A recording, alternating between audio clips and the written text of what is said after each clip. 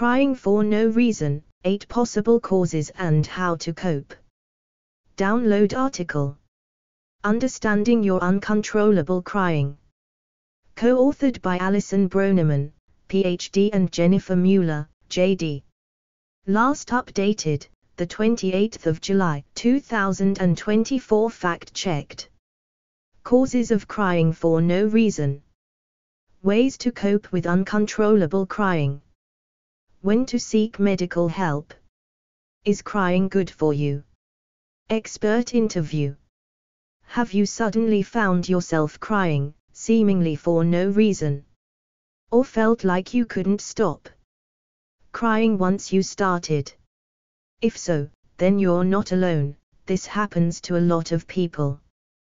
The truth is, tears are a form of healing and release for your mind and body, and there's usually a reason for them, even if it's one you're not aware of. We talked to developmental psychologist Leslie Bosch to find out some causes for uncontrollable crying, what you can do in the moment, and when you should talk to a doctor. Causes of uncontrollable crying. While it might seem as though you started crying for no reason, these tears typically have some underlying cause. You might be crying because of stress, anxiety, burnout, hormones, repressed emotions, or even a neurological condition. Causes of crying for no reason. Download article. 1. Stress or anxiety. Stress can pile up without you realizing it until you become completely overwhelmed.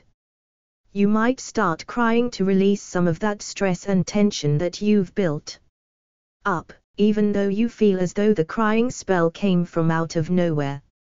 1. What you can do: get to a safe place where you can collect yourself. Try a breathing exercise to calm yourself down, or do a body scan meditation to release tension in your body. Bosch notes that for crying from stress or anxiety, a lot of times, if we can come back to the present moment and remind ourselves that we're safe right now, this can help us to settle down. 2. Loneliness. It's totally possible that you're lonely but don't even realize it. This is especially likely if you live alone and tend to keep really busy. You might find that you're really just trying to keep yourself from thinking about your loneliness. 2. What you can do: join a local club or group related to something that interests you. Go out of your house and spend time out in public on a regular basis. Reach out to old friends you've fallen out of touch with. 3. Burnout. If you've ever found yourself crying uncontrollably at work or school, burnout might be to blame. When your responsibilities and workload gradually increase, you might not even realize how much you're taking on until it becomes too much and overwhelms you. When you don't take enough time for yourself, you're likely to end up burnt out. 3. What you can do: take time off as soon as you can. Until you have a chance for a full break, carve out time each day to engage in self-care and recharge your mental batteries. 4. Hormones. People with higher levels of the hormone prolactin, common in those assigned female at birth, tend to cry more often.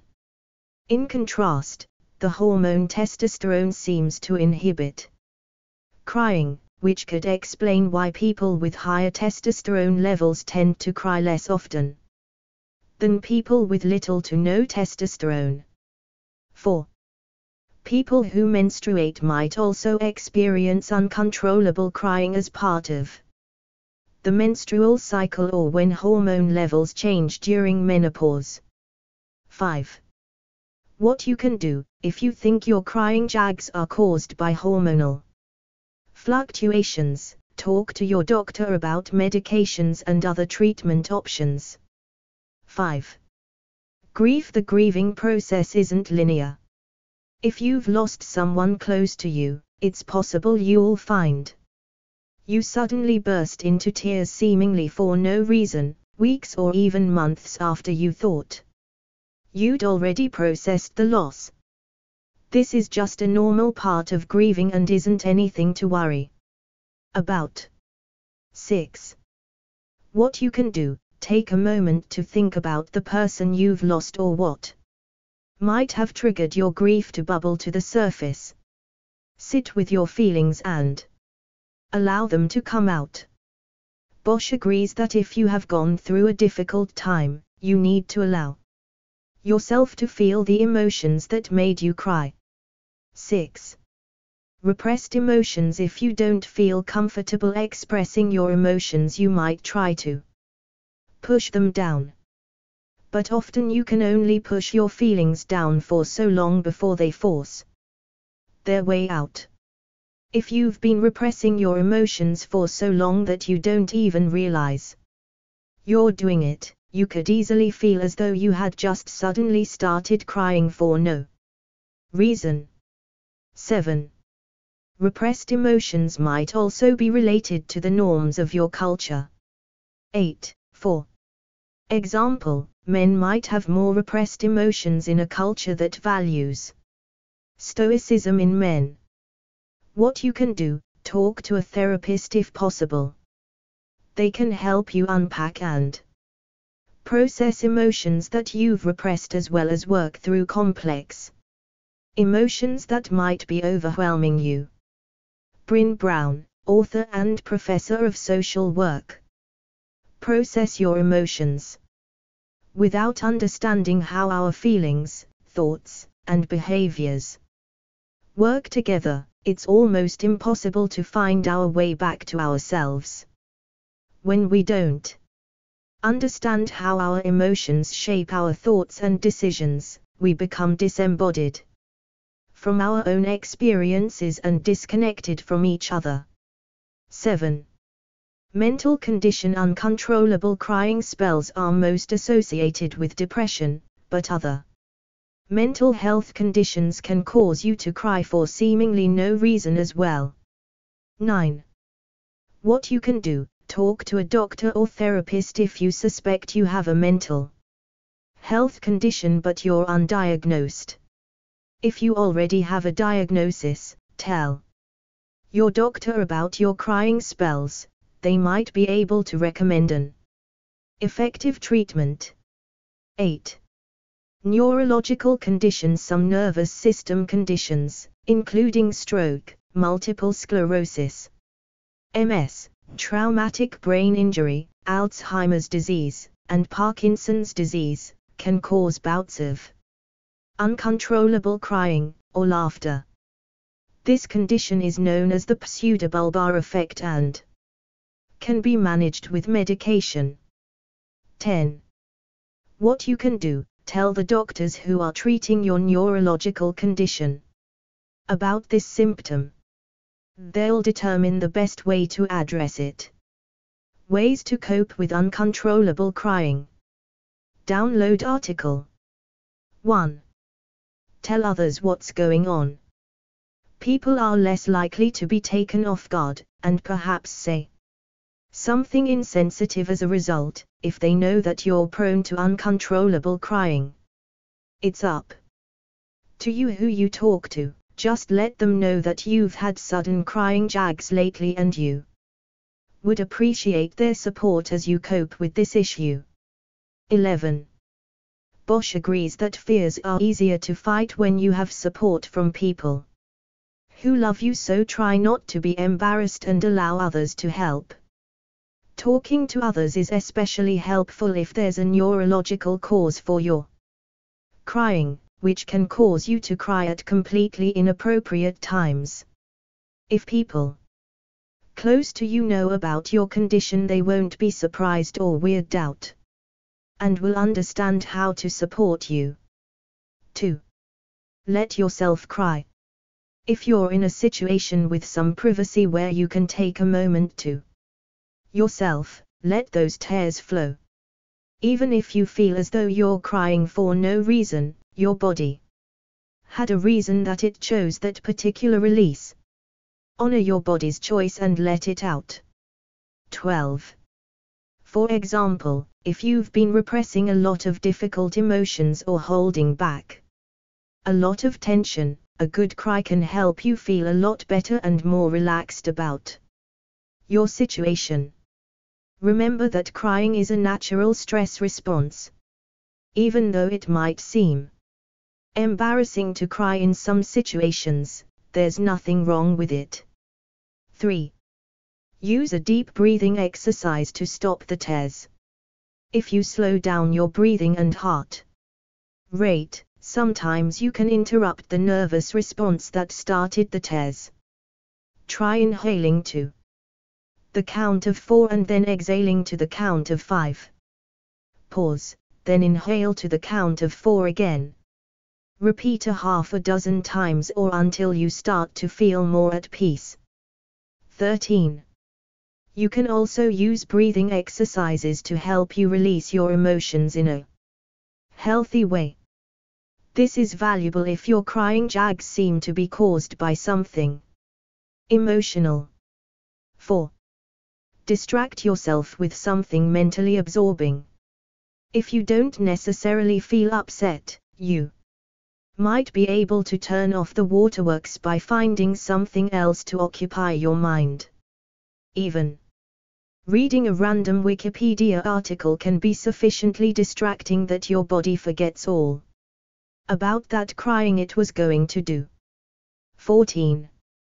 The point here is to intentionally ignore the proverbial elephant in the room, the fact that you feel teary. If you can get your mind onto something else, the episode might pass. 5. Try stop crying strategies to dry your eyes. These strategies are typically aimed at decreasing anxiety and tension to interrupt your body's stress response that triggers crying. If you feel anxious or panicky, try a grounding exercise to settle your nervous system. 15. Bosch recommends that you bring yourself back into the present moment by attending to your senses. Basically, you look around you and name 5 things that you can see, 4 things you can hear, 3 things you can touch, 2 things you can smell, and 1 thing you can taste. This exercise will help ground you in the present. 6. See a doctor for medical treatment. There are some prescription medications that target uncontrollable crying spells, usually as a symptom of a psychological or neurological condition. Therapy and other treatments can also be beneficial, depending on the root cause of your crying jags. 16. Even if your uncontrollable crying doesn't seem to be associated with any particular condition, a therapist can help you figure out possible triggers as well as coping strategies. When to seek medical help. Download article. 1. You can't control when you start crying.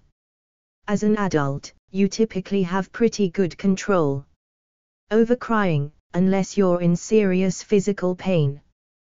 This is the reason uncontrollable crying can be so scary. You've lost control that you normally have.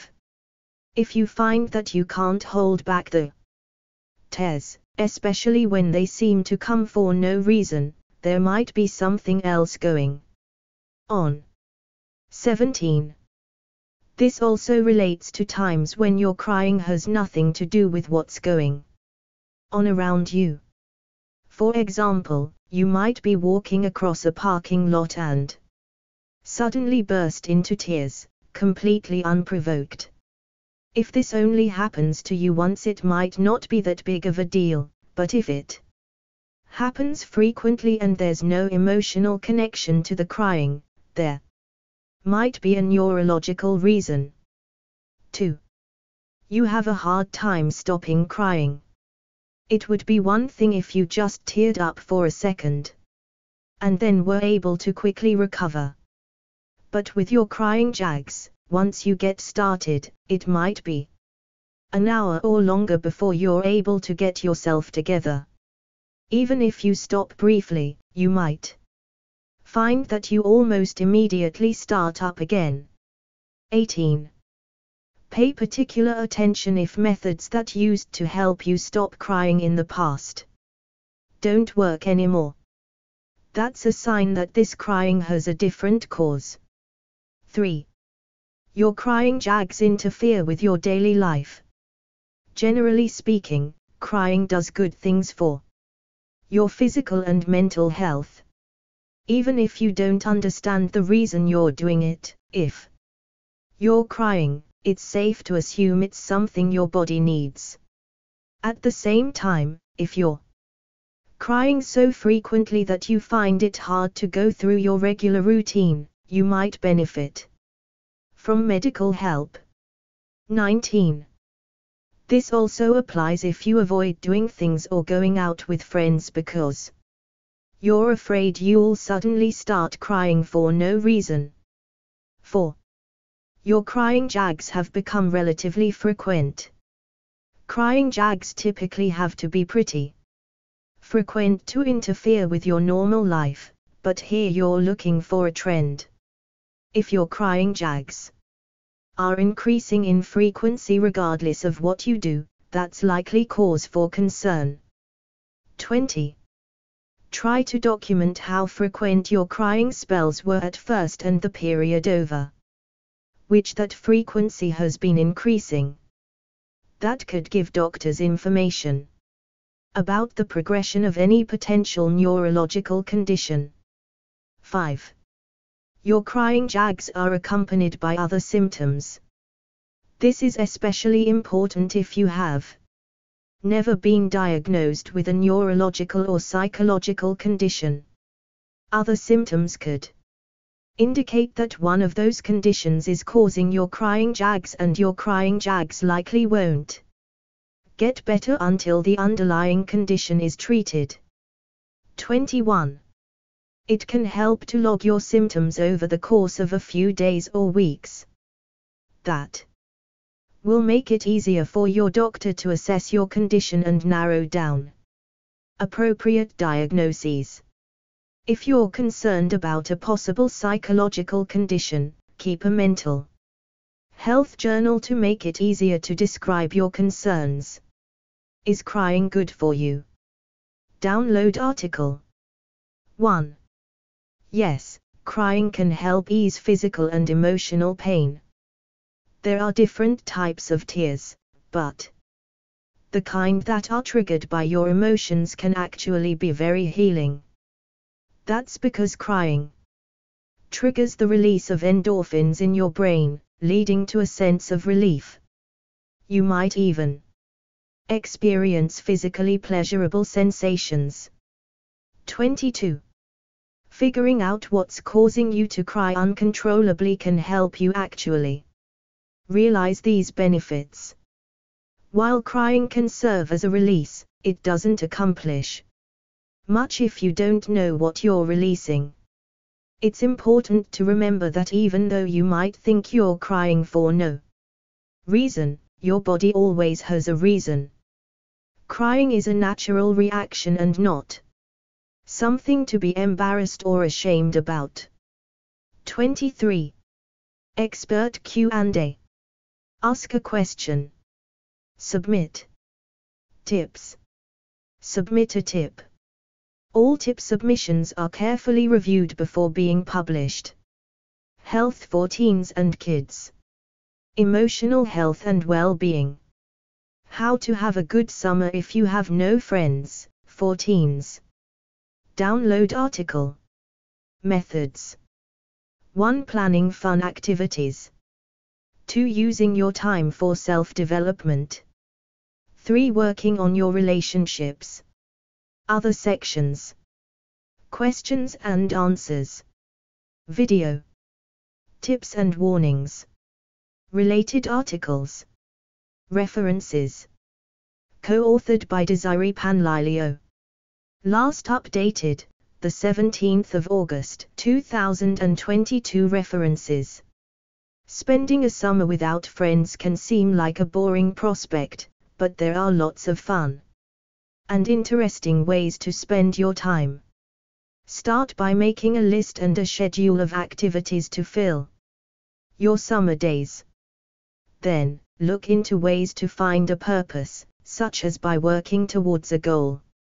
You can also use some of your extra time over the summer to work on your relationships.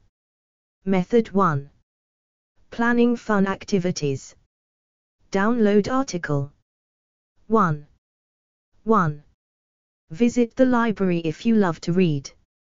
Reading for pleasure can help to alleviate symptoms of depression and promote a sense of well-being. Summer is a great time to read for pleasure, so pick up a book from your local library for a free activity. Then, spend some time reading in your bedroom, at a coffee shop, or under a shady tree on a nice day. You can check out a fiction novel for a fun escape, read a biography to learn about a person you admire, or check out a book on a subject that interests you. If you prefer ebooks, see if your library has an app for checking out digital copies. 2. Beat a video game if you are into gaming. If you have a video game that you have never had time to finish, or if there's a new game you're dying to try, now is your chance. Set yourself up with something to drink and an easy-to-grab snack so that you can play for a few hours without interruptions. Then, pop in the game and get started. If you start to lose focus, take a quick break. This may help you to get past a challenging part of the game. You may also want to try turning off the music and turning down the volume to help you stay focused. Watching someone else beat a boss, such as on YouTube or Twitch, may also help you to overcome a challenging point in the game. 3. Make a scrapbook if you're crafty. Scrapbooking is a fun way to get creative with printed photos, and it can also help you to feel happy and relaxed. Get a blank scrapbook and fill it with pictures of your school year. Add colorful background paper and stickers to accent the pictures. Then, write on the pages to indicate what is going on in the photos. Another option is to make a collage using a big piece of poster board or cardboard. Glue pictures directly onto the board and add stickers for accents throughout. 4. Go to the beach to relax. Spending a day at the beach is a relaxing way to spend a summer day. And it is a great solo activity. Put on your swimsuit and a cover-up. Then, pack some sunscreen, a towel, water, and snacks. You might also want to load your phone with music, a podcast, or an audiobook before you head out. Find a comfortable spot on the beach, and relax. Make sure that you put on an SPF 30 or higher sunscreen at least 15 minutes before you head out in the sun. Reapply it every 2 hours to protect your skin. 2. 5. See a movie on a hot or rainy day. Summer is known for blockbuster hits at the movies, and heading to the movies is a great way to spend a day when the weather is rainy or hot. Check out the latest action-adventure flick, horror movie, or romantic drama. Choose something that appeals to you. You might even want to treat yourself to some popcorn and a drink. Check to see if there is a bargain day at your local movie theater for a low-cost option. Many movie theaters feature matinee prices and half-price popcorn and drinks on a certain day of the week, such as a Tuesday or Wednesday. Some cities also have free outdoor movies in the summer, so check your local Community events guide to find out about these events. 3. If you don't want to spend money on a trip to the movies, choose a new movie to watch on a streaming service.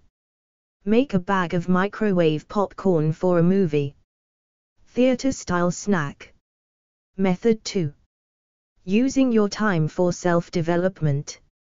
Download article. 1. 1. Set a goal to accomplish over the summer. Setting goals is a great way to keep yourself focused. Working towards the goal and eventually accomplishing the goal will also give you a sense of satisfaction and pride. 4. Think about what you would like to accomplish with a portion of your time over the summer, and then turn this into a SMART goal, which means that it is specific, measurable, attainable, realistic, and time-based. For example, if you would like to learn how to skateboard over the summer, then you might write a SMART goal that reads, I will practice skateboarding for 20 minutes on at least 3 days per week for the next 6 weeks. To lose weight, you might write a SMART goal that reads, I will lose 5 pounds over the next 30 days by taking daily 30-minute walks and keeping my calories under 1,800 per day. 2. 2. Get 30 minutes of physical activity 5 days per week. Getting regular physical activity is one of the best things you can do for your overall health. It can help you to control your weight, sleep better, improve your mood, reduce your risk of a variety of diseases, and improve your thinking skills. 5. Aim for 30 minutes of cardiovascular activity on 5 or more days per week, or a total of 150 minutes of cardiovascular activity per week. 6. Some examples of cardiovascular exercise include running, swimming, walking, hiking, biking, dancing, climbing stairs. 3. 3. Experiment with a new style if you want to change your look. Summer is the perfect time to experiment with your style. Try out new clothes, hair, makeup, and /or accessories to find what makes you feel confident and comfortable. For example, you could try getting a new haircut and color. Try out bangs if you've never had them before, or dye your hair a shade darker than your natural color, or try something even more daring. Be sure to check with your parents before cutting or dyeing your hair. Opt for a new style of clothing. If your usual style is preppy, such as khakis and polo shirts, then you might opt for a rocker look by sporting a pair of ripped jeans and a band t-shirt. Look into makeup that will work well with your features. For example, if you are fair-skinned with blue eyes, then you might try a copper eyeshadow to make your eye color pop. 4. 4. Teach yourself a new skill if you want to learn something. Summer is a great time to learn something new. Think about what you would like to learn and find a way to teach yourself. Even if you only spend a small part of each day on learning this new skill, you will have another fun way to spend your time. For example, maybe you want to learn how to speak French. Download an app such as Duolingo, and commit to practicing for 10 minutes every day during the summer. If you want to learn how to cook, try asking a family member if they would help you learn, or get a beginner's cookbook and use it to help you learn. Look at your interests. If you like music, you could learn to play a musical instrument like a guitar. Method 3. Working on your relationships. Download article. 1. 1. Ask an acquaintance to join you on an outing or activity. If you don't want to do an activity alone, then think about who you could ask to join you. You can ask someone you met at the gym, someone from school who you would like to get to know better, or another acquaintance. Whoever you ask, they will likely appreciate the invitation and you might even make a new friend. In the process, since making friends is often a matter of putting in the time and effort to get to know someone better. Try saying something like, "Hi Gina. I am planning to go to the movies at 2 on Saturday. Would you like to join me?" Another option is, "I want to try to beat Dark Souls this summer and I know you play too, so maybe we should team up." 2. Spend quality time with your family. Summer is a great time to bond with your parents, siblings, cousins, grandparents, and other relatives who you don't get to see very often during the school year. Plan some outings with individual family members or make plans with your family as a group.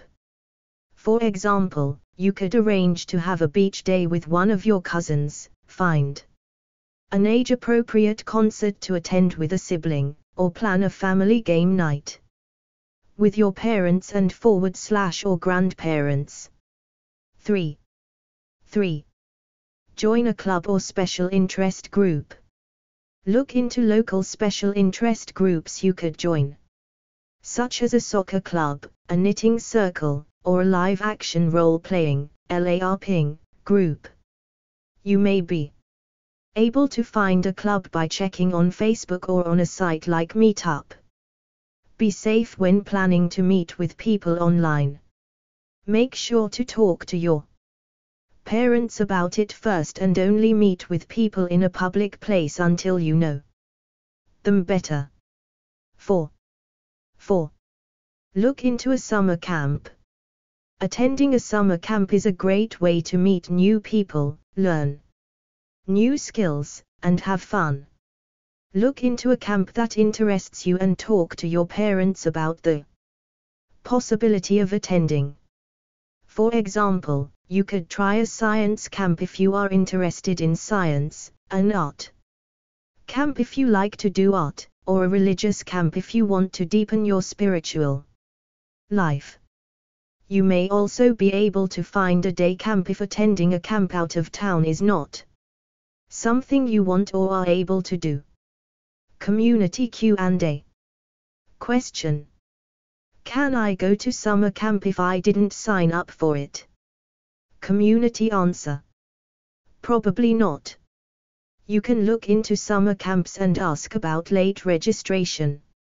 If they still have space, you might be able to go on short notice. Not helpful 11, helpful 13. Question: my friends often exclude me from their conversations when we hang out together. What do I do? Community answer: listen to the conversation and look for opportunities to ask questions. People love to talk about themselves, so if you ask questions to keep them talking, they might be more likely to include you and ask you some questions as well. If your friends continue to leave you out, then you might want to look for different people to hang out with. Not helpful 21, helpful 31. Question: how can I avoid spending time with someone who I don't like to be around? Community answer: be direct with the person, but also be kind when they invite you to do something. Try saying something like, "You are a very nice person, but I don't think we have much in common." Not helpful 8, helpful 16. Ask a question. Submit video. Tips: if you feel uncomfortable when you are doing something on your own, try to accept the feelings and then change your focus to whatever you are doing. 7. Health for teens and kids. Emotional health and well-being. How to cope with a controlling parent. Download article. Methods. 1. Empowering yourself. 2. Improving your situation. 3. Repairing the relationship. Plus show one more. Other sections. Tips and warnings. Related articles. References. Article summary. Co-authored by Trudy Griffin, LPC, MS. Last updated, the 23rd of January 2024. Approved. It is common for children to feel like their parents are too reserved in letting them live their own lives. Sometimes this is because the child is just pushing boundaries and maturing a little faster than the parent realizes, and other times it is because the parent is attempting to control the child's life. There are many reasons for the need to control your child, from being a perfectionist to being afraid that they will repeat your mistakes, and parents often do not even realize that they are harming their child instead of protecting them. Method 1. Empowering yourself. Download article. 1. Identify controlling behaviors. Some parents are demanding of their children, but this does not always mean that they are controlling. People who are controlling use certain tactics to control others. The tactics can be obvious or subtle. The behaviors can vary from outright criticisms to making veiled threats. Some signs your parent may be controlling include: 1. Isolating you from other family members and / friends, such as by never allowing you to spend time with friends or other family members. Criticizing you constantly about trivial things, such as your appearance, your manners, or your choices. Threatening to hurt you or threatening to hurt him or herself, such as by saying, "I will kill myself if you don't come home right now." Giving conditional love and acceptance, such as saying, "I only love you when you keep your room clean." Keeping score of your past mistakes, such as by listing off mistakes you made in the past as a way to make you feel bad or to get you to do something. Using guilt to get you to do things, such as by saying, "I spent 18 hours in labor to bring you into this world and you can't even spend a few hours with me." Spying on you or otherwise not respecting your privacy, such as by searching your room or reading the text messages on your phone when you leave the room. 2. Accept responsibility for your actions. Though your parent, may be controlling, you are responsible for how you respond to them. You decide whether to let them dictate your decisions, or stand up to them. You are also in control of whether you react respectfully or allow yourself to get overly angry and escalate the situation. 2. Some ways that you can begin to think about your actions are to look in the mirror and talk to yourself. Play out different scenarios that are likely to happen with your parents and practice responding the way you have decided that you will respond. This makes it easier to be in control when the time comes. 3. Do not obsess about pleasing your parent. It is a parent's job to make sure that you grow up into a happy, healthy, decent human being. It is your job to be a happy, healthy, and decent human being. If what makes you happy isn't what your parent envision for you, you have to please yourself, not them. It is your life to live. 4. Make an objective action plan. It isn't likely that you'll be able to totally break away from a Controlling situation in one swift move. You will need an action plan that is subtle and realistic to start making your own decisions. The plan could start with something as simple as telling yourself every day that you are in control to start building your confidence. Ideally, it will move you slowly forward into making more and more decisions for yourself. 4. 5. Accept that you cannot change your parents, just as your parents, are not able to control how you think or feel. You cannot change the way that they think or feel. You can change how you respond to them, and sometimes this will change how they treat you. It is up to your parents, when and if they will change their personality. 5. To force your parents to change would be similar to the control that they are trying to assert over you. If you remind yourself of this, you will be forced to accept that they can make their own decisions about changing. Tell us what you think.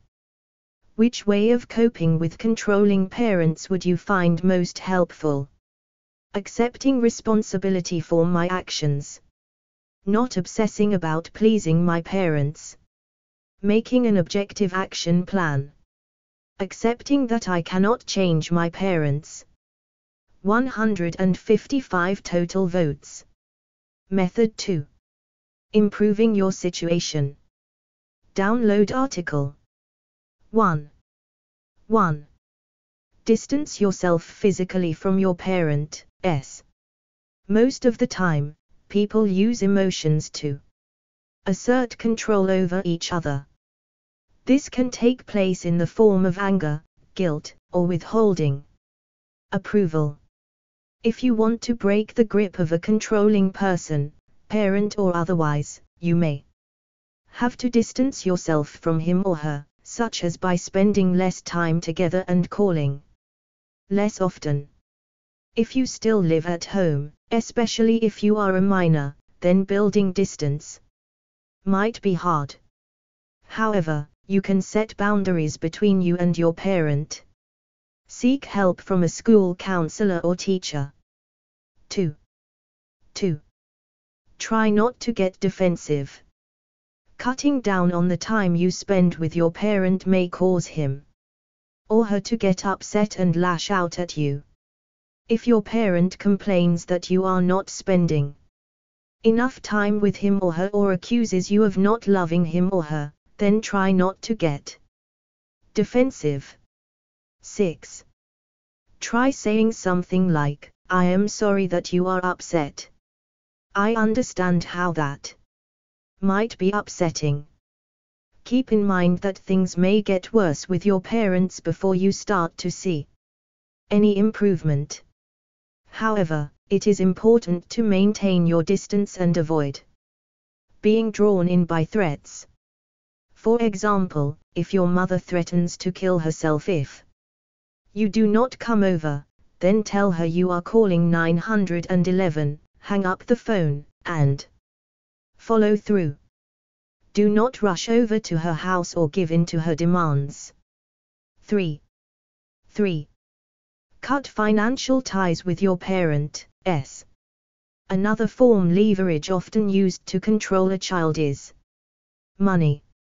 If you have the ability to make your own money, separate your finances from your parents. It might be difficult, but you need to pay your own bills, buy your own things, and budget for yourself. Not only will this make you more responsible, it will also lessen the grip of a controlling parent.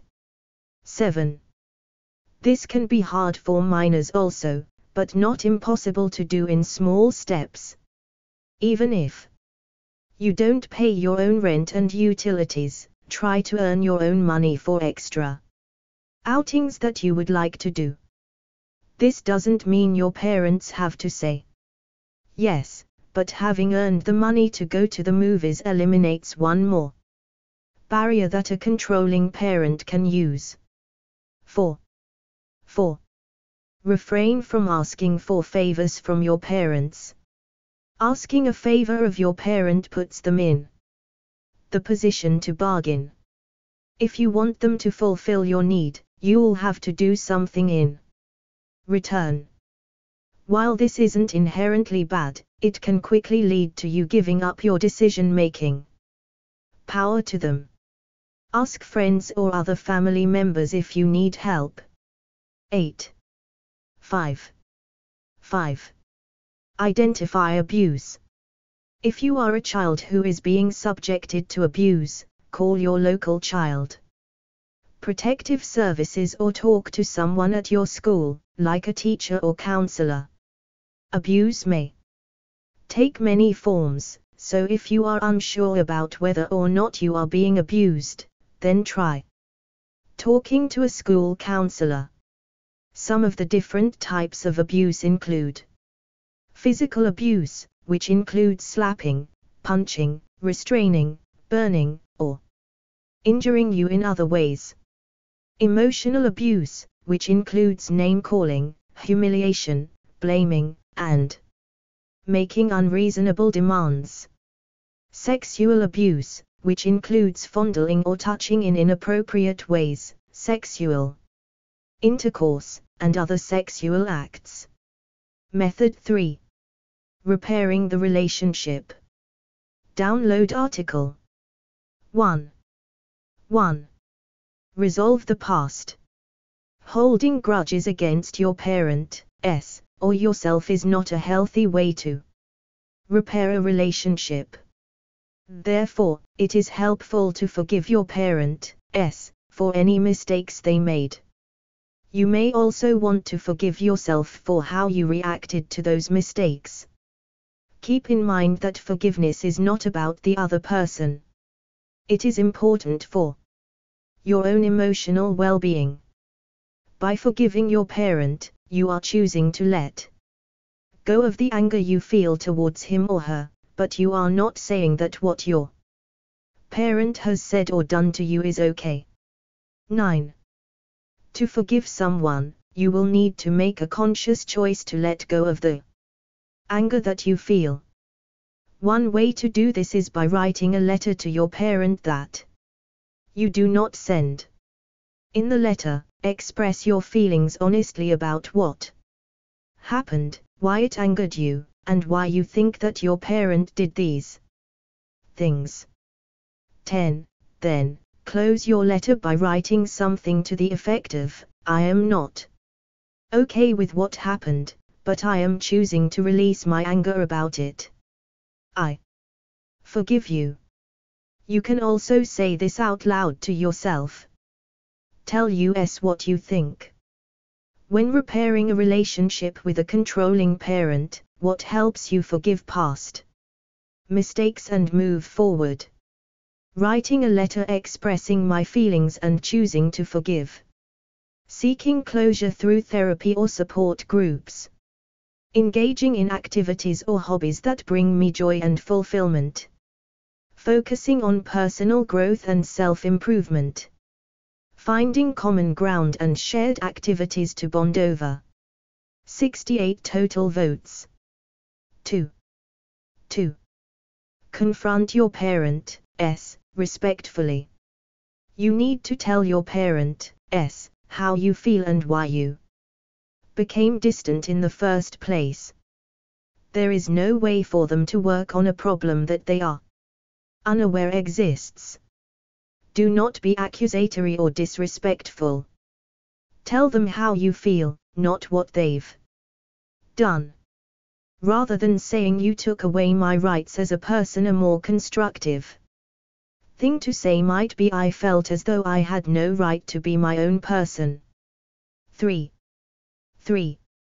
Set firm boundaries for both you and your parent. Once you begin to repair the relationship, you want to avoid backsliding into old habits. Decide ahead of time which decisions your parent can weigh in on, and which ones they cannot. Also, boundaries should be set for which decisions you can weigh in on for your parent or what things you can ask of them. 11. For example, you might decide that you might consult your parents about major career decisions, such as what college to attend or whether or not to take a job offer. However, you might leave them out of more personal decisions, such as who to date and whether or not to marry someone. You could also refuse to weigh in on certain issues that your parents bring up to you, such as love life issues. However, you might decide to offer your support if a parent is dealing with a major medical issue, such as cancer or heart problems. Method 4. Maintaining boundaries. Download article. 1. 1. Respect your boundaries in the relationship. Once boundaries have been set, you have to respect them. You cannot expect your parents to respect your space and boundaries if you cannot do the same for them. If you are having trouble with the boundaries set, discuss it openly with your parents and seek a resolution. 12. When a problem arises in your relationship with your parents, using team building speech may be helpful. 13. Try saying something like, I respect your boundaries, but I feel like you might not always respect mine. What can we do to ensure that both of our needs are being met? 2. 2. Address any infringements on your personal choices. If your parents are violating your boundaries, you have to let them know. This does not mean you need to be angry or upset. Calmly and respectfully inform your parents that they are crossing the line and ask that it stop. If they are serious about respecting you, they will give you your space. Using humorous language can also be an effective way to deal with controlling people. 14. For example, if your parent is constantly criticizing your career choice, then try making a joke about it by saying something like, note to self. Career does not please mother. Got it? Anything else? 3. 3. Take a break if problems continue. If things begin to go right back to normal, you may need to cut down on your time with your parents again. This does not have to mean cutting off all ties to your parents. It often just means that things have gotten too close for them, or you, to follow through with the boundaries that both sides agreed to. Spend a little more time apart, and try again later. 15. 4. 4. Consider seeing a therapist if things do not improve. In some situations, the problems might be so severe that you will need to see a counselor with your parents to see any improvement. If you have tried to maintain boundaries and it is just not working, then talk to your parents about the possibility of seeing a therapist together. Try saying something like, our relationship is important to me, but I think we might need some help to have the best relationship possible. Would you be willing to see a therapist with me? Expert Q&A. Ask a question. Submit tips. Talk to a friend or family member about your problems. They may be able to help.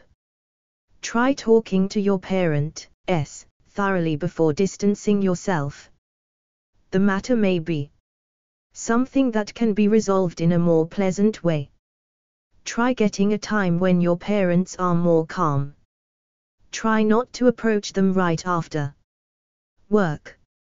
Try saying, Mom, Dad, you guys work very hard for me and I appreciate it, but I want you guys to let me kind of decide things for myself now, and I feel like a baby when I have to let you guys decide. So can I make my own decisions now? Also prepare for one of your parents to reject. Show more tips. Tips from our readers.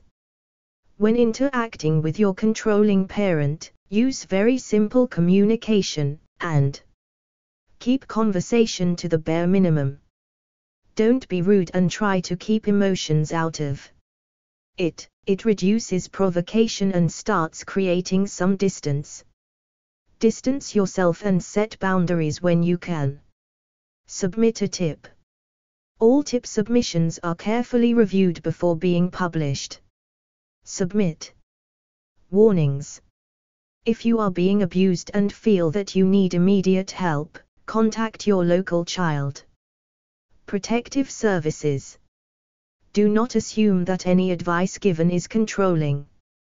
Your parent, usually will have your best interest in mind, and they do have more experience in life than you. How to help an emotionally unstable person and what to say when someone is struggling. Download article. Co-authored by Tracy Carver, PhD and Kira Jan. Last updated, the 5th of April, 2024. References. When someone seems emotionally unstable, it can be hard to know exactly what to do or say to help them. While you can't force anyone to seek out professional help, you can support an emotionally unstable person by validating their experiences, explaining the benefits of treatment, and offering caring support. 1. We've compiled ways for you to guide the person towards the professional services they need while offering the best support you can provide them. 1. Express your concerns to the person. Download article. 1. Open up a conversation by describing the behavior you've observed. It can feel hard to start a conversation about mental health with someone, but when you use I statements, you can talk about your concerns without making the person feel blamed or judged.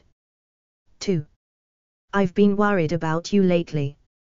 I've noticed some changes in your behavior lately, so I wanted to check in with you. I wanted to see how you're doing, since you've seemed down/stressed/upset. 2. Ask open-ended questions. Download article. 1. Start your questions with a word like how, what, or why.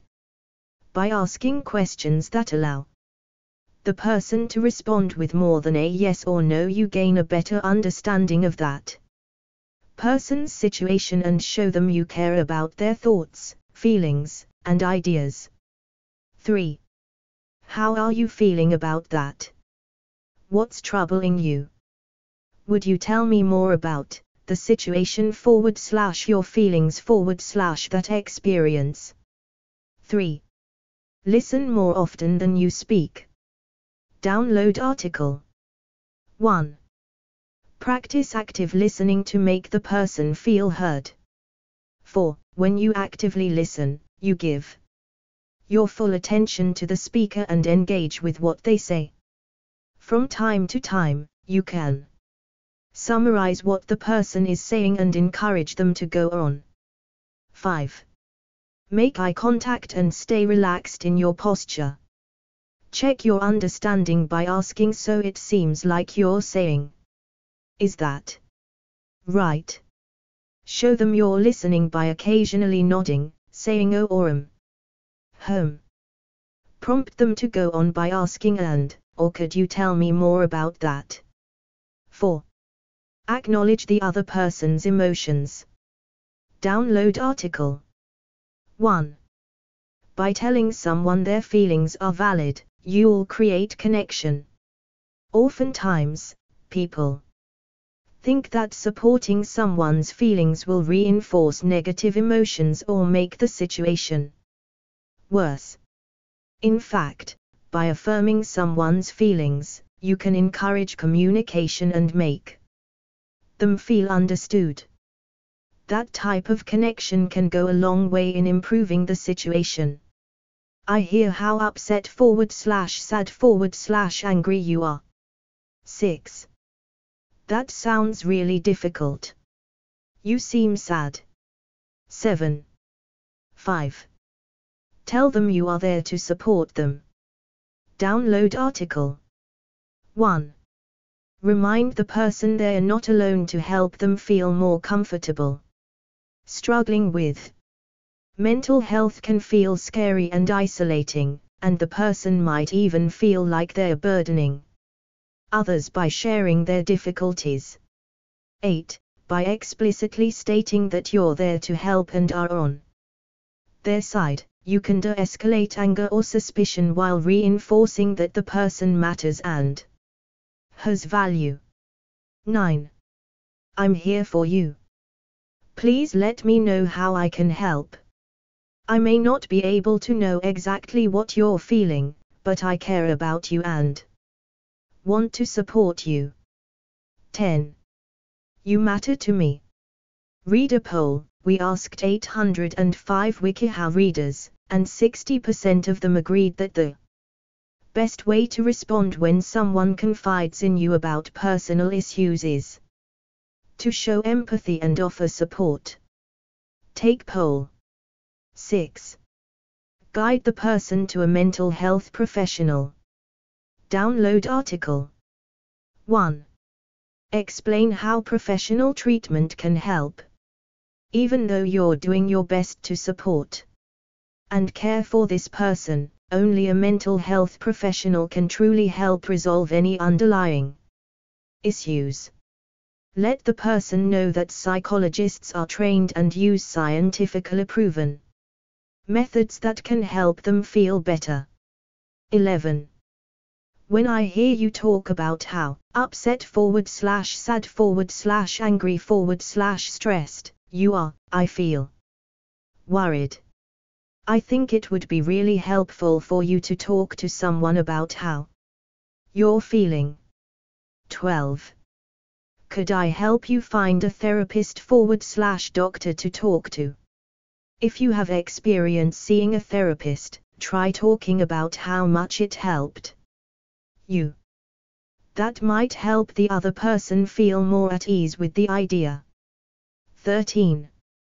If the person can't afford treatment, encourage them to go to a governmentally funded free clinical, called federally qualified health centers in the US, or reach out to the National Alliance on Mental Health 24/7 hotline by texting NAMI to 741,741. 14. 7. In any way you can, help them go to treatment. Download article. 1. Offer to drive or go along to appointments, or help pay the copay. 15. You can also offer to call their primary care physician for a referral to a psychologist. Even just sitting next to them to look up a psychologist through a workplace referral program or the internet might be helpful. However, since everyone likes to get support in different ways, you can always just ask what they'd like for help and be sure to respect their boundaries. 16. How do you feel about me driving you to the appointment? How can I best support you? What can I do to help you? 8. If possible, offer to help with daily tasks. Download article. 1. Assist with everyday tasks to help reduce this person's stress.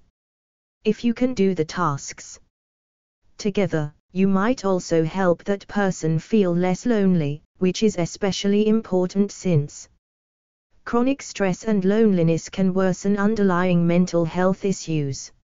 17. Just make sure to look out for your own time and energy by picking tasks that feel reasonable to you and that you can commit to doing. 18. Is there something I can take on to help make your life easier? Offer to help with grocery shopping, cooking, childcare, or household chores. 9. Watch out for suicide warning signs.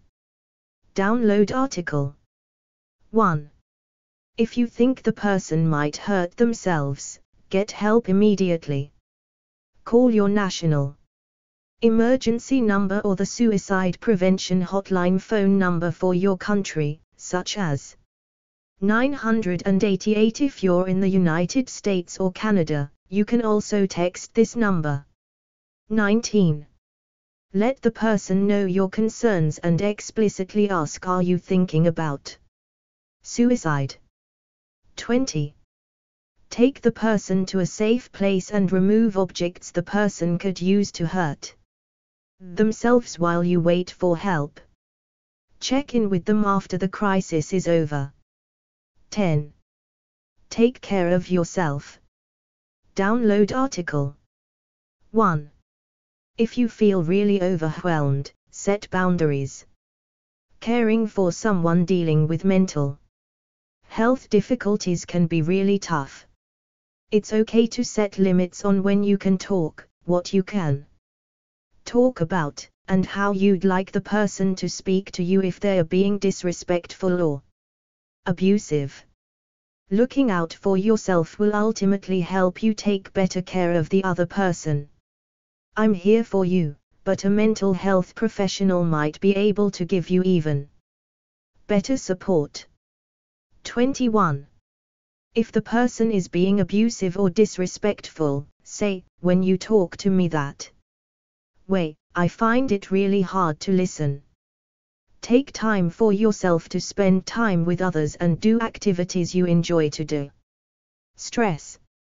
Expert Q&A. Ask a question.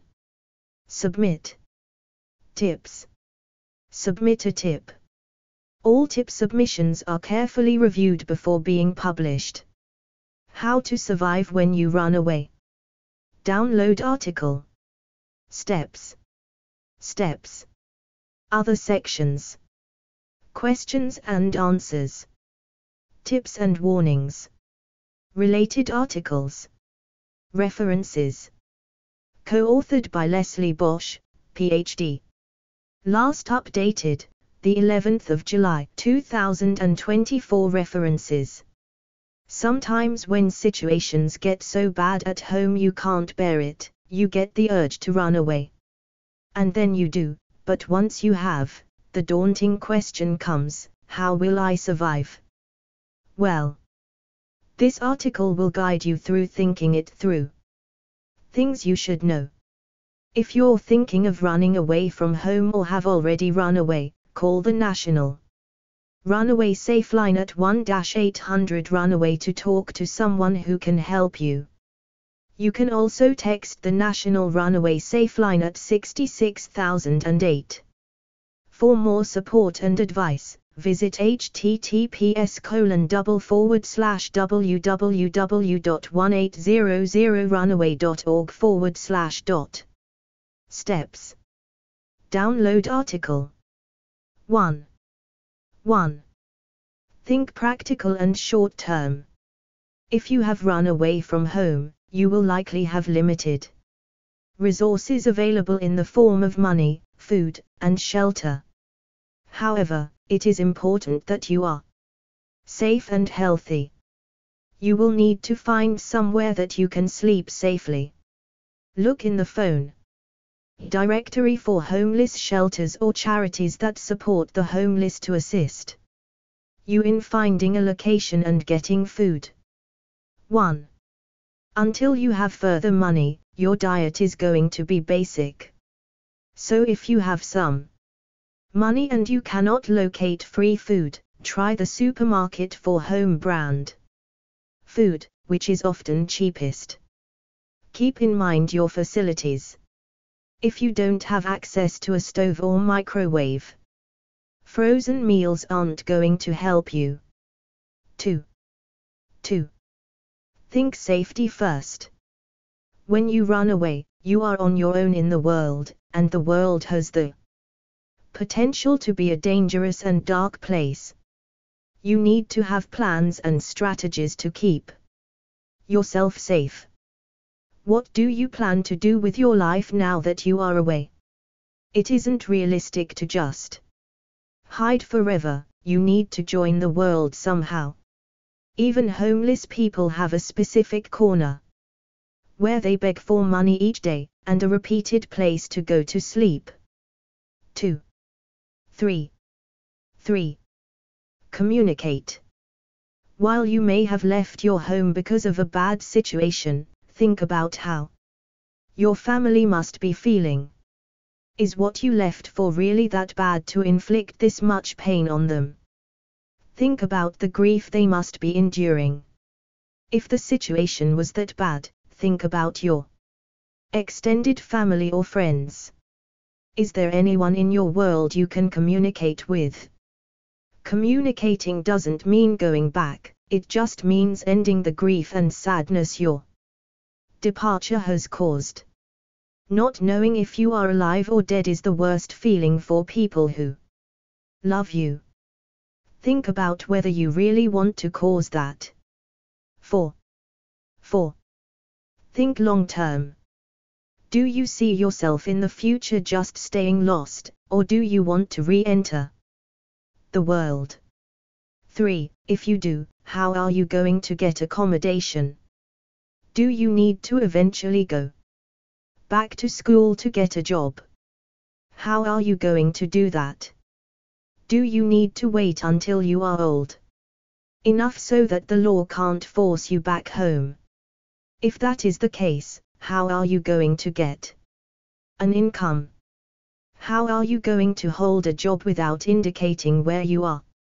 Most jobs require lodging of tax information, which in turn requires your identity. How are you going to get around this? 5. Ask for help if you need it. There are a lot of free resources for children and adults that need help. Free telephone counseling is available to help you resolve the issues. Talk to charity workers about your life and why you left it. Perhaps they can help you find a way back if you want it. If not, they can still help with any feelings of sadness, anger or depression you may be carrying around. 4. Always be on the lookout for adults you can trust, adults who have your best interests in mind, including in your own family. Community Q&A. Question. I'm in middle school and I don't want to leave school. I know what high school I'm going to, though. How do I get back to school? Community answer. Trustworthy friends would probably take you to school. If they can't, set up camp near your school, but be very careful. If you really need to go to school, do it, but it is not recommended. Because the school can contact your parents, and your parents will contact the school and ask if they have seen you. Make sure to keep camp moving because the cops will be looking. Not helpful. 29 Helpful 161. Ask a question. Submit tips. Contact trusted adults or authorities for guidance. Resources exist to help assess your situation, ensure safety, and resolve issues underlying your distress. You don't have to handle this alone. Tips from our readers. Let close friends know if you can trust them. The support helps emotionally and you may be able to discreetly stay with them short term. But avoid implicating them in serious trouble. Think through involvement. Leave a note explaining your absence if running away, as your family will be distraught. Indicate you are physically safe, without revealing your location. This brings some relief, while buying you time. Avoid smartphones if trying not to be located. Even with tracking disabled, the signals can give away position. Burner phones may serve communication needs without compromising your anonymity. Shelter basics like food, water, bedding are essentials if you stay away. Scout locations. In advance if possible, abandoned buildings, all-night businesses etc. Move between a few sites. Submit a tip. All tip submissions are carefully reviewed before being published. How to upgrade your life as a teenager. Download article. Parts. 1. Identifying your passions and setting goals. 2. Fostering positive relationships. 3. Setting yourself up for future career success. Plus show one more. Other sections. Expert Q&A. Related articles. References. Co-authored by Tracy Rogers, Ma. Last updated, the 29th of June, 2024. Approved. You may want to make sure you get the most out of your teenage years.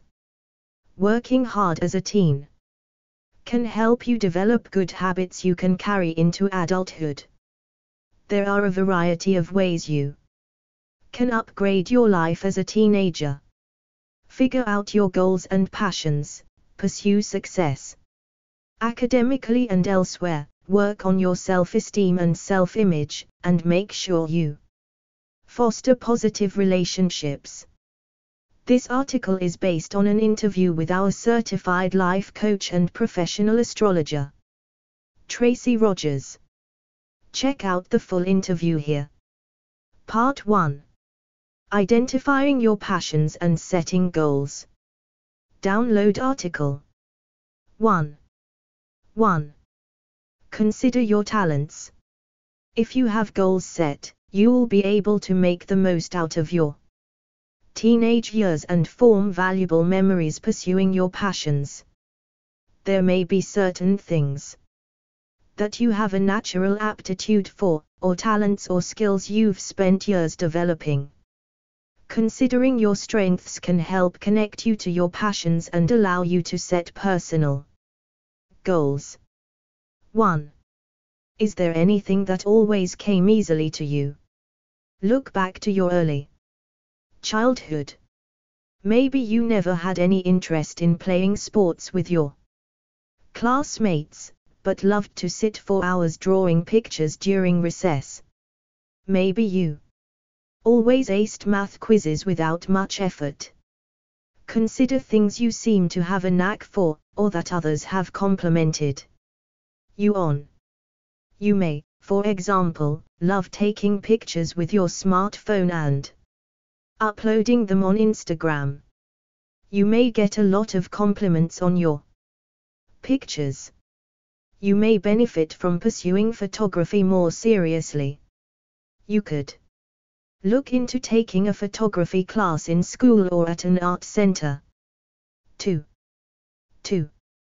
Make memories by exploring a variety of pursuits. Do not limit yourself as a teenager. Have fun and make the most of this time by exploring a variety of pursuits. Join many different extracurricular clubs. Look into taking classes in a variety of fields. On your own time, read about subjects that intrigue you, like art, history, science, and culture.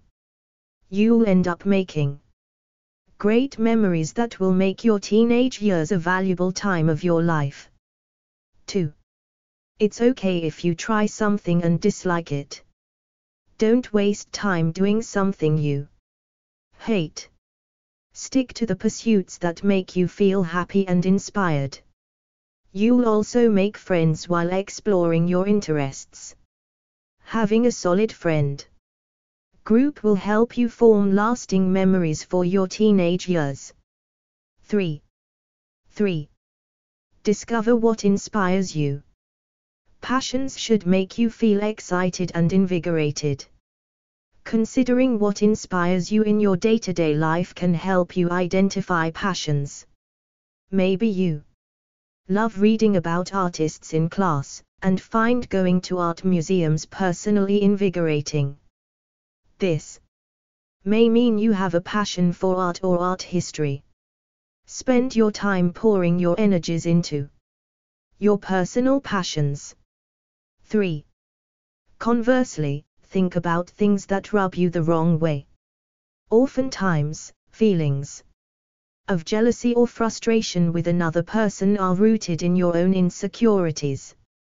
If you feel miffed that your cousin's piano recitals and plays get so much attention from your family, maybe you wish you were more creative yourself. You may want to consider pursuing theater or music to see if you like it. 4.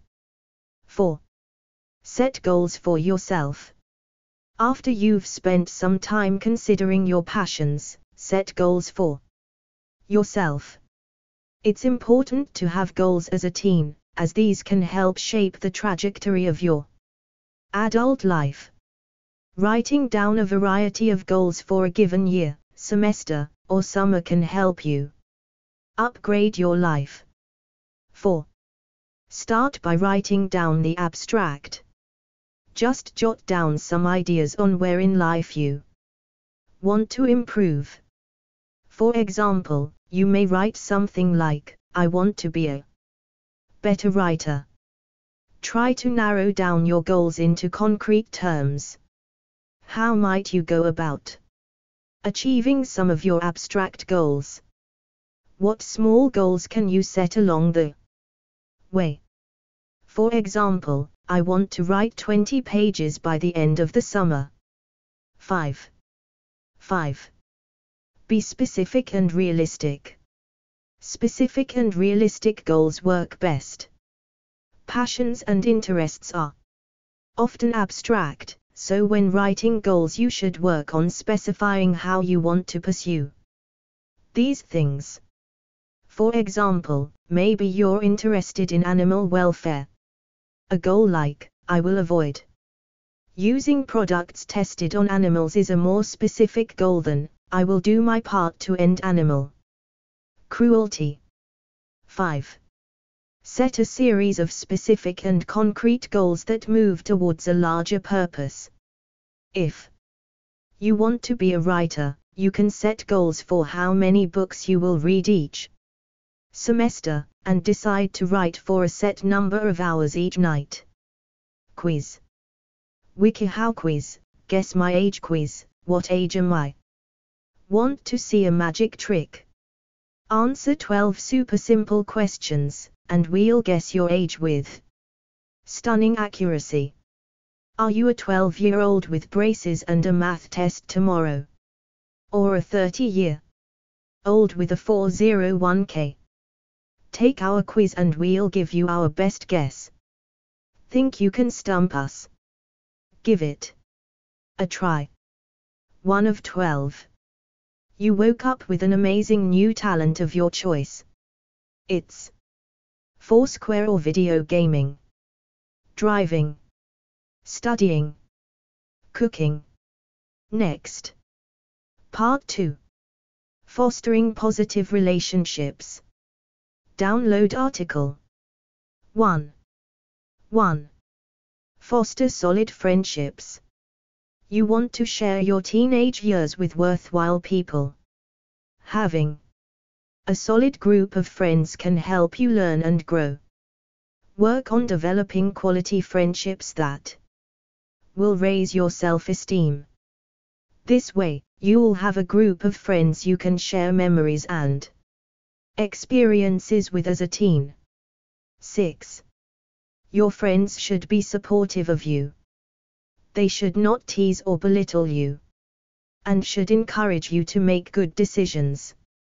In turn, you should also be supportive of your friends' pursuits and interests. The best way to find a group of friends is to get involved. Join clubs relevant to your interests. Be social and make an effort to reach out to others. Having like-minded friends is important to upgrading your life as a teen. 2. Ditch detrimental relationships. Not all relationships are positive. A friend should be supportive and caring. If someone in your life makes you feel bad about yourself, that person is probably not worth your time. You do not want your teenage years to be tainted with memories of bad friends and troublesome relationships. 7. Watch for signs of abuse in a relationship. Abuse can be physical. You should not stay with friends who hit you, kick you, or otherwise physically harm you. However, abuse can also be emotional. It can come in the form of teasing, bullying, threats, or intimidation. End relationships that are detrimental.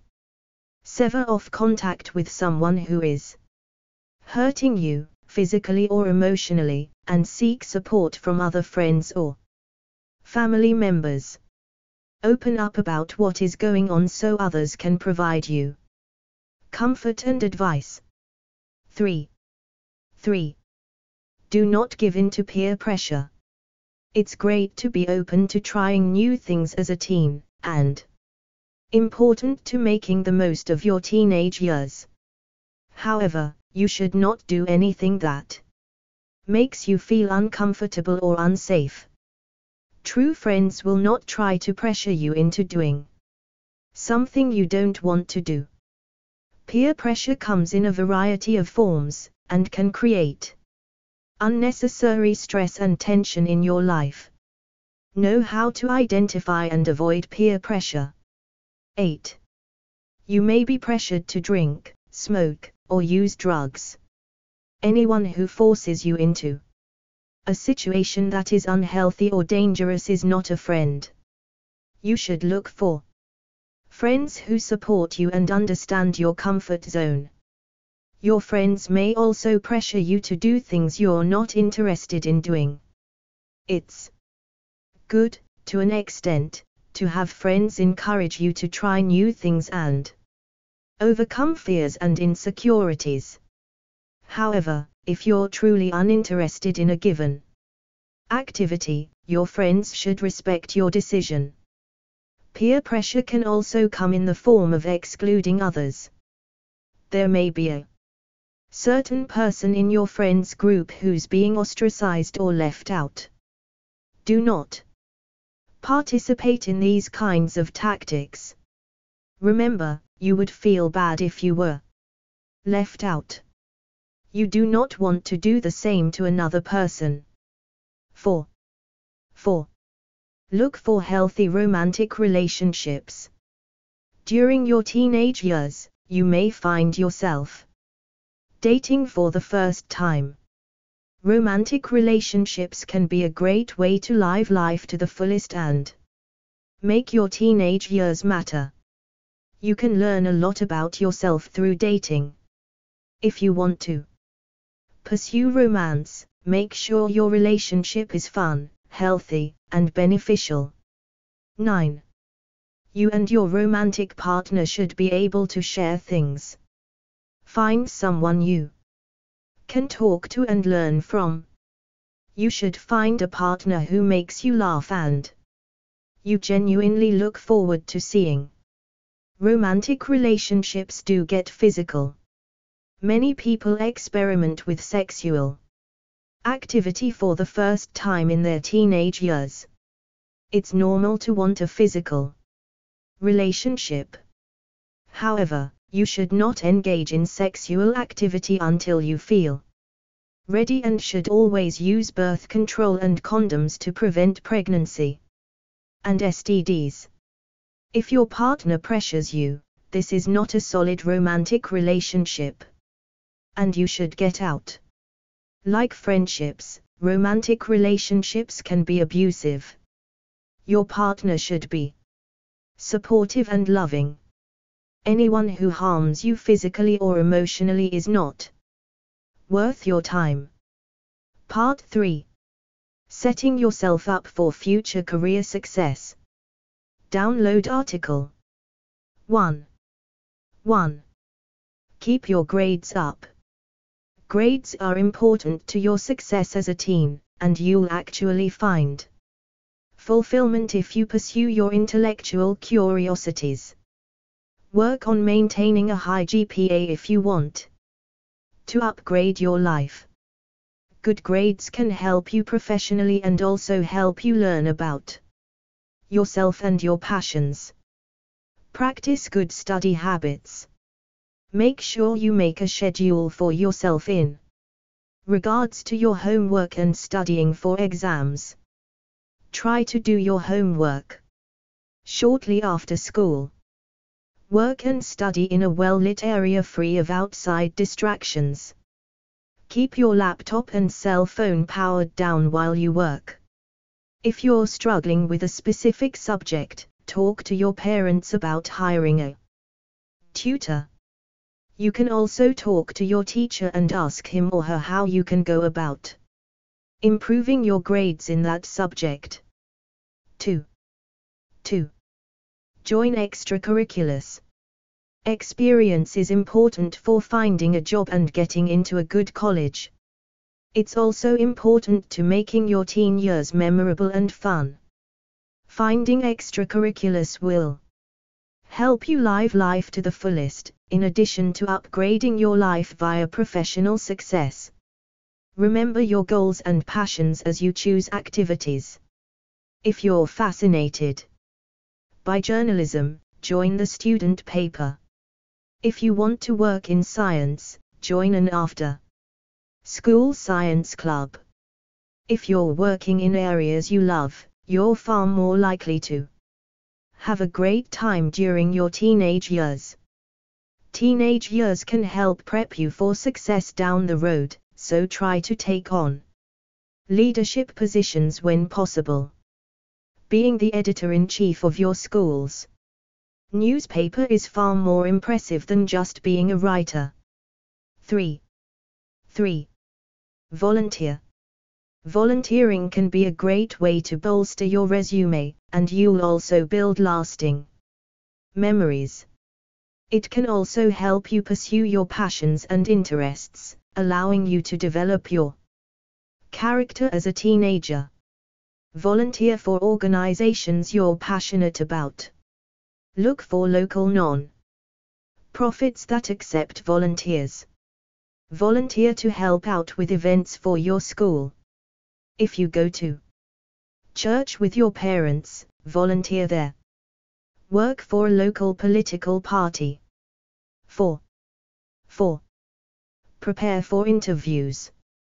As you're pursuing jobs and internships, you'll end up getting a variety of interviews.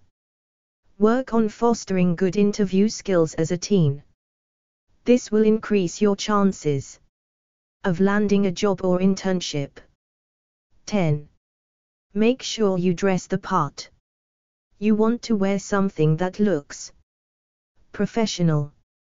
You should avoid jeans and a t-shirt, baggy pants, or gaudy jewelry. Strive for dress pants and a nice button-down top instead. Make sure you wear appropriate dress shoes as well. Research the company ahead of time. The more you know, the more invested you'll look in the job. Spend some time browsing a company's website prior to the interview. Use your body language. Sit up straight and smile and nod to show the interviewer you are listening. Ask questions at the end of the interview. Choose open-ended questions that show you're interested in the company. For example, what do you like about working here? Or what's the company culture like? 5. Find a part-time job. A part-time job can be a great way to get some experience in when you're a teen, and many people bond with co-workers. Even a job like pizza delivery or working in a grocery store can provide fun and lasting memories. You'll end up meeting people your own age and developing a friends group from work. Having some work experience can also help you down the road, as you prepare for college and later the workforce. 11. You can look on job boards online to find job leads. You can also ask around at local businesses. Look for help wanted signs in coffee shops and restaurants. Talk to your parents, relatives, and siblings. They may know someone in your community who is looking for employees. Try to find a job you feel like you would enjoy. You may not land a highly professional job as a teen, but look for work that you feel will be fun. If you love riding your bike, for example, consider a job as a bike delivery person. 6.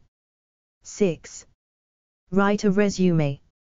If you want to pursue success, you should write a resume.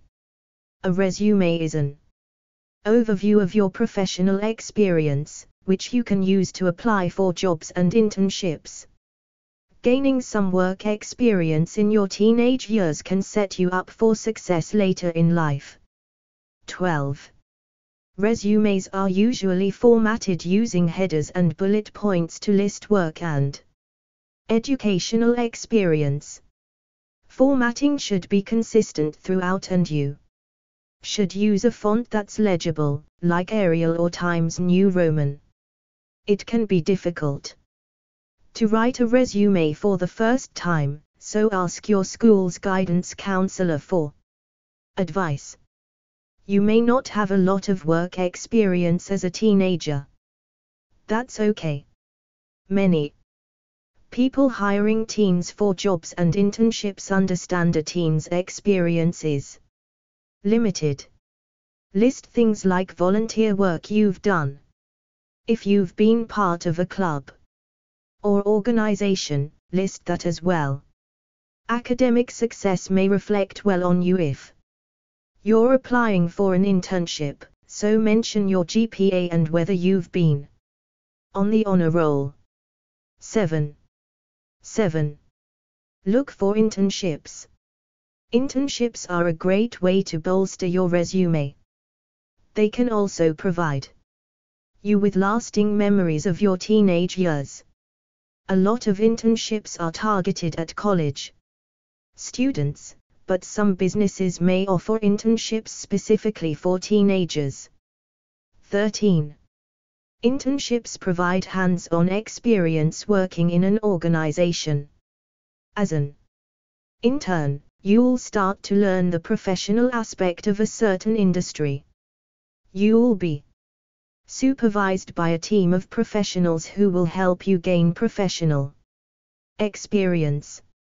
Ask adults you know, like teachers, parents, and school counselors, about where to find internships in your area. You can also browse job sites for internships. You can possibly create your own internship with a family member or friend's company. 8. Prepare for college. You should also work on preparing for college as a teen. Things like internships, jobs, volunteer work, and extracurriculars will set you up for future success career-wise. However, you should also work on researching colleges. Look at colleges in and out of your state. Research a college's reputation, faculty, and culture. You want to find a university with a solid reputation where you feel you'll fit in. Pay attention to requirements for college. Start thinking about how to get great standardized test scores so you can attend a top university. Ask your parents if they'll take you to tour colleges. Seeing a college campus can help you decide if a given college is a good fit for you. Part 4. Maintaining a positive mood and self-image. Download article. 1. Regulate your mood. You'll be surprised to find how much of your mood you can control. When you're a teen, you experience a range of powerful emotions. It's normal to feel sad and frustrated, and important to experience negative feelings, but you can also work on ways to feel happy and positive. This will allow you to better enjoy the experiences you have in your teenage years. 14. Have a ritual you can engage in when you're feeling down. Maybe there's a TV show that makes you laugh. Maybe there's a song you like to listen to. When you're having a bad day, make a point of taking 15 minutes to yourself to cheer up. Find ways to interrupt a bad mood. If you can't stop feeling down, do something to distract yourself. Play a video game. Read a book. If you're feeling stressed in the moment, focus on your breath. Take a series of deep breaths, paying attention to the air going in and out of your nose and mouth. Focusing on your breath can keep you grounded in the present, preventing your stress from spiraling out of control. 2. Exercise. Exercising has a lot of benefits. Not only is it good for you physically, a regular exercise regimen can also help elevate your mood. Regular exercise can help put you in a better mental state, allowing you to enjoy your teenage years. 15. Pick a physical activity you genuinely enjoy. You're unlikely to stick to an exercise routine you hate. If you love riding your bike, try to go for a 2-mile bike ride every day after school. 3. Edit negative thoughts. Your teenage years are often a time of insecurity. You may be bombarded with a variety of negative thoughts throughout the day about yourself and your abilities. It's okay to feel bad sometimes, but you do not want negative thoughts to prevent you from pursuing certain activities and goals that allow you to thrive as a teen. Work on editing negative thoughts as they occur. 16. Identify negative thoughts. Notice when you're feeling bad about yourself throughout the day. When you slip into a negative thinking pattern, make an active effort to resist and reframe your thoughts. For example, you may see someone doing better than you at hockey practice. You may start to think something like, "She's so much better than me. I'll never be as skilled. I should just quit." Stop these thought patterns as they occur. Try to replace them with motivational thoughts. For example, "She's a very skilled and inspiring player. I'm lucky to have her on my team. I'm sure she can teach me something about hockey." 4. Accept your strengths and weaknesses. Everyone is good at different things. You may not have a natural aptitude for writing, but you may excel at science courses. You may not have a great brain for chemistry, but you may be a brilliant writer. Focus on what you're good at, and what you enjoy. You cannot succeed in everything, and that's okay. Pursuing what you're good at, and what you genuinely care about, will allow you to make the most of your teen years. You want to spend this time doing the things you genuinely want to do. 17. 5. Take setbacks in stride. Setbacks do not mean failure. The better attitude you have about setbacks, the more likely you'll be able to bounce back and get on the road to enjoying your teenage years. If you slip up, accept that it's part of a larger learning process. Take rejection and setbacks as an opportunity to learn and grow. If you didn't get a great grade on your chemistry quiz, take this as a chance to identify your weak spots for the exam. If you didn't get that Summer internship, you can work on building your experience so you'll have better luck next time. 18. Expert Q&A. Question. Does life get better after teenage years? Tracy Rogers, Ma. Certified Life Coach. Expert answer. This is a really complicated question since it really depends on what you want out of life. As a teenager, ask yourself what you want from life and what you want to accomplish. You don't have to have concrete answers to these questions right now, but it's worth thinking about. As you figure out what you want, put your effort into achieving your goals. If you do this, your life will undoubtedly be better as you get older. Not helpful 0 helpful 22. Ask a question. Submit tips. Submit a tip. All tip submissions are carefully reviewed before being published.